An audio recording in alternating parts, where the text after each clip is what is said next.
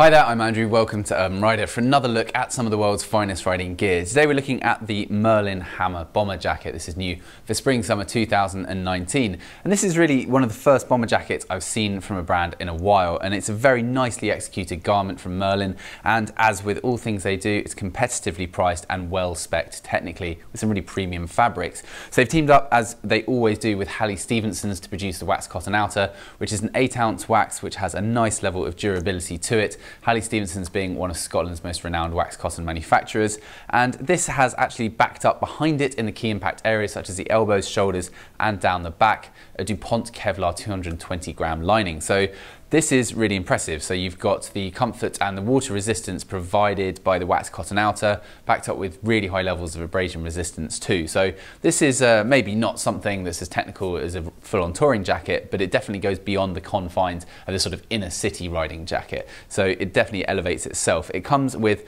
level 2 armour in the elbows and shoulders, which is removable, included at the price of £229 at time of release of this video here in the UK. There's also an optional pocket for back protection, so you can upgrade there if you want to have a full complement of the armour. And you've also got the belt loop in the bottom of the back section, so you can team this up with your trousers to create a one-piece effect. The Brown and Peat, as it's called, that we have here is one of the first colours to be released, and it will be available from the end of March 2019.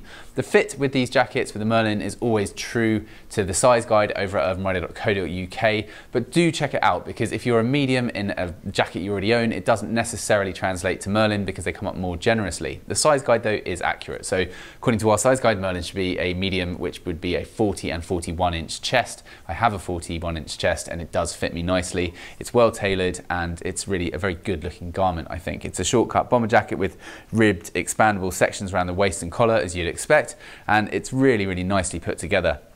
So you've got a few sort of practical options as well. You've got the YKK slanted zippers for access on the side. You've got these Velcro pockets on the chest, which really are more of a style point than anything else, I suppose.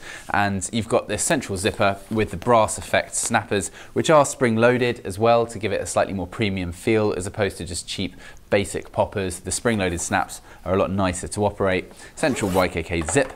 And you've got the fabric extending behind that zip just to prevent the air from getting through there if you don't want it to. And you've got two different pockets inside on that left chest area for storage as well, again with the spring-loaded snaps.